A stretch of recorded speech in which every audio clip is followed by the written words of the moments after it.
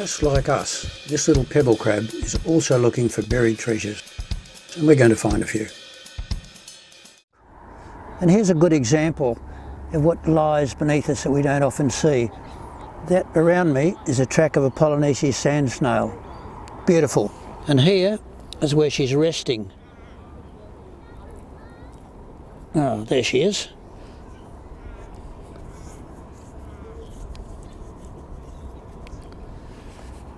An exquisitely beautiful shell, very large, very fit, and she's one of the predator shells that are around here.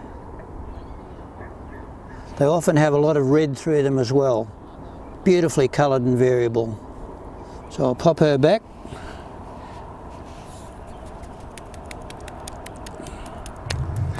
And here's another buried treasure. She's known as the southern soldier crab, endemic to Port Phillip Bay, a lovely creature, but very, very susceptible to being caught by seagulls and more. So that's what she's doing here. She's going underground amongst the other buried treasures. There he goes. There he goes, look.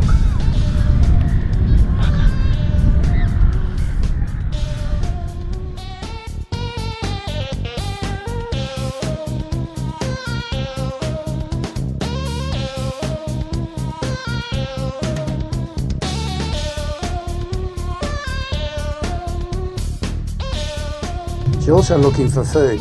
She's protecting herself.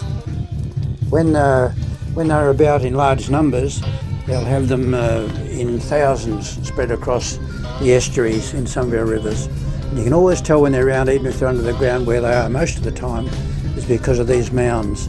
Sometimes the mounds are like this one, which she's burying to hide herself from us. Other times it's like a big pile of spaghetti. Sand spaghetti, that is.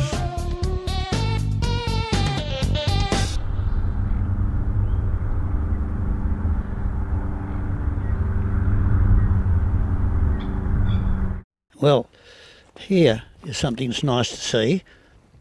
A magnificent green anemone called a Lactis mucosa.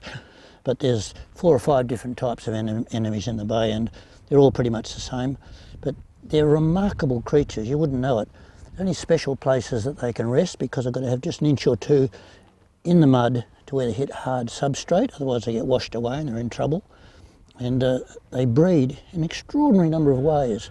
They bud around the bottom, and they clone, and they fission, and they breed with other anemones. So it's a fascinating animal that there should be a lot of research done on.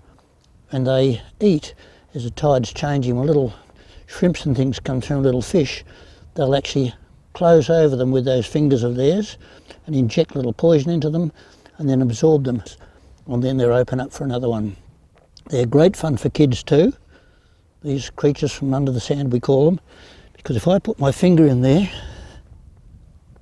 oh, see how he's grabbed it? Closing up.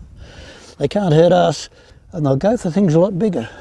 Here's an example of that little, if they get, see how he goes. See, I'll rescue it now, but it's already been grabbed, that little red jelly, little baby one, and before it gets too hurt, we'll just let her escape. There you go. But it's drifted on only about 20 centimetres. It's been grabbed by another anemone, one that was under the sand and we didn't see before, and it's in fact been stung enough to actually be destroyed. So unfortunately, its life's going to end.